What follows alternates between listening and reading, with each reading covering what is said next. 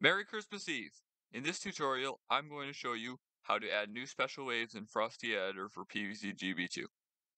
First, open the Level Sandbox folder, scroll down, open Level Shop Sandbox, single-click the Garden Ops folder,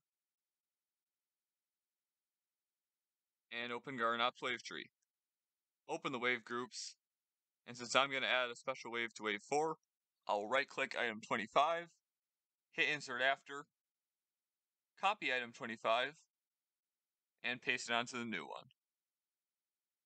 Open the new item, change the node name to anything of your choice.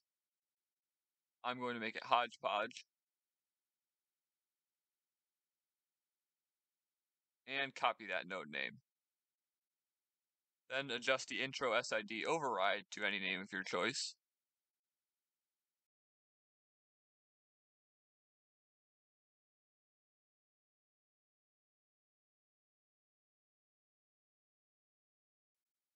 Open the waves, open subgroups,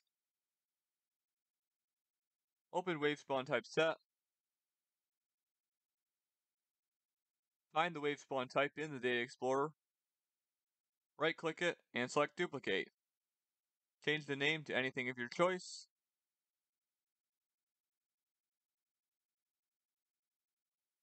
save the new asset,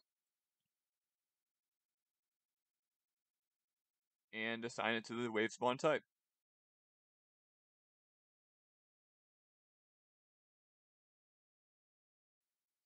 Open your new wave spawn type, open spawn datas, and add as many items as you want. Find the first spawn data in the Data Explorer, and assign spawn datas of your choice to the WST.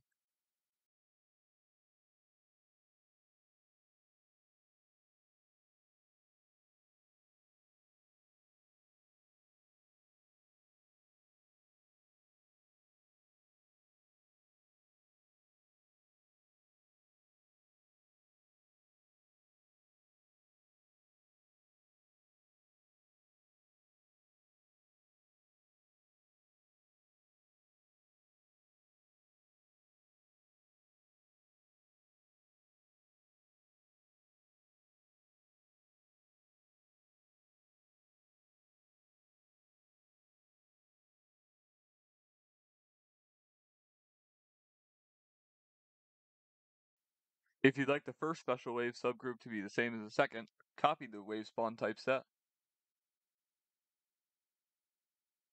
open the second subgroup, and paste it onto it. The next thing we gotta do is go back to the Garden Ops folder and find the logic prefab blueprint that sets the special waves for wave 4, which is this one. Open the objects, open the random multi-event, and add an item to random event wait. Open the event connections, add a new item. So open that new connection, set the source to the random multi-event, and set the target to the interface. Set the source event to out12,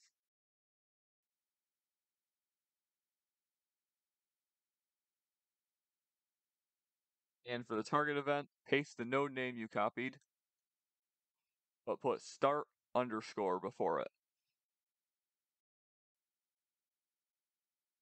Copy this target event, and lastly change the target type from invalid to server. Scroll up, open the interface, open output events, and a new event, open that new item, and paste what you just copied into there. For the last part of the tutorial, go to Garden Ops Wave Logic, open Event Connections, and you're going to scroll down for a while.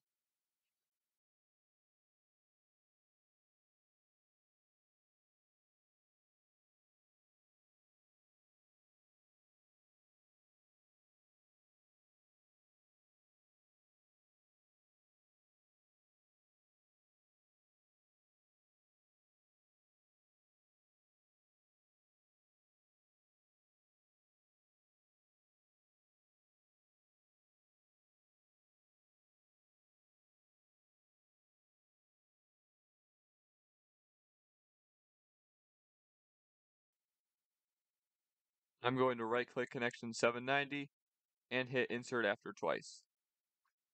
Keep in mind this is for wave 4, so setting it up for other waves will be a little different. Look at the previous 2 connections to find the right source and target, and set them as the source and target.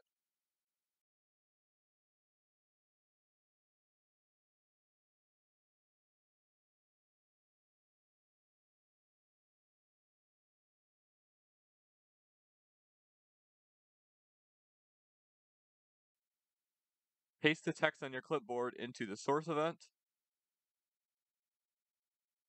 and to the target event, and set the target type to server.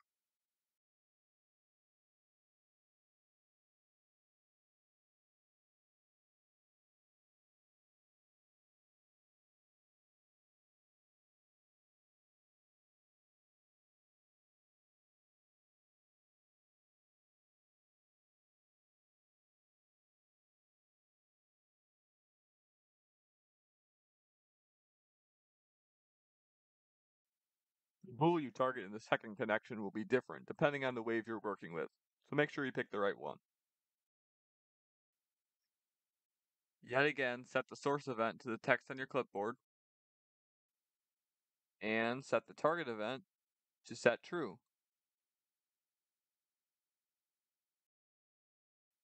After you do that, change the target type to server, and now you're done. Which means we can save the project, and I'll call it new special wave.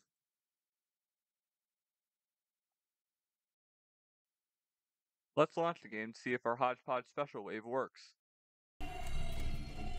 Alright, wave 4 is about to start. And there it is, hodgepodge.